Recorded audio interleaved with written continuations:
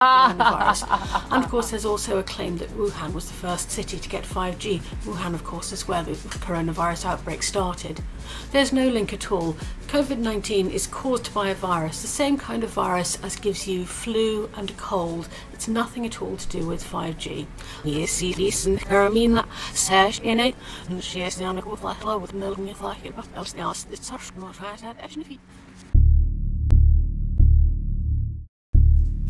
To be honest, that just looks like people responding to liquidity levels in the local market. Generally, as you're seeing, we're not seeing a lot of home auctions by the CBN, so people just looking to reinvest their funds. And the mid-level, the mid-tenor market is looking like where the appetite is at the moment. Well, going forward, we expect the market to still respect liquidity, but on the long term, we still expect the market to take into consideration what's happening globally in terms of pandemic effects in economic growth and so on, and DMO's ability to borrow more securities from the global market and also from my company local market. So we expect those to tend to support in the interim, but for now, just the market is going to be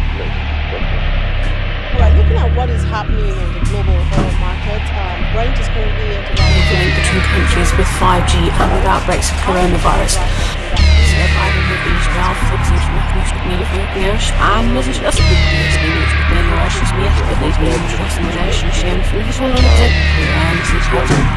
Five G isn't bad for your health. There's a lot of concern because of the use of radiation when we talk about 5G. Radiation that 5G uses is a different wavelength. It's not a wavelength, it's called ionizing radiation. It can't disrupt your cells in the way that too much exposure to sunlight can. If you want to stay healthy around radiation, wear sunscreen. People banning it aren't necessarily connected to the evidence, and their priorities are more reassuring their constituencies. If you're not very au fait with the science, it's understandable why you might be scared, but getting to grips with the evidence and knowing that it doesn't harm you is a really important thing for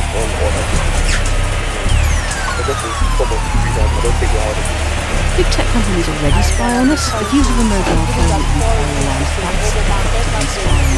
If you use Google Maps, if you use Android, even if you use Apple, applications and devices are already tracking you. So 5G isn't going to bring anything additional to that party.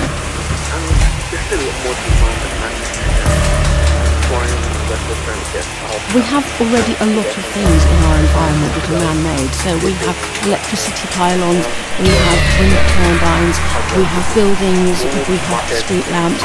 This is in addition to the built environment, and obviously anything new is going to feel quite jarring. But I think we'll get used to it, and I think we're not putting it in absolutely pristine places.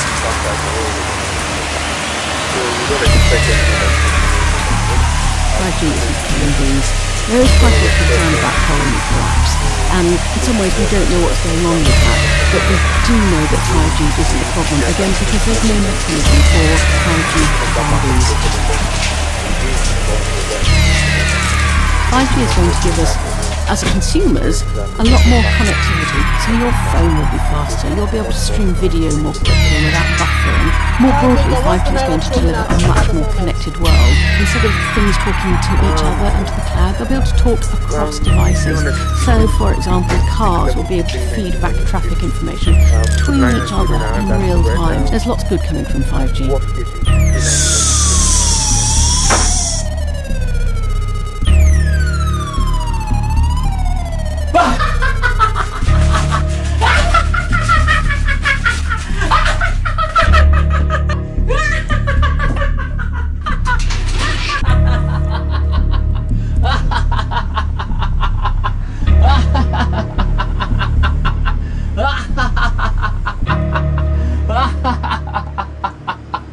Ha ha ha ha ha ha ha ha ha ha ha ha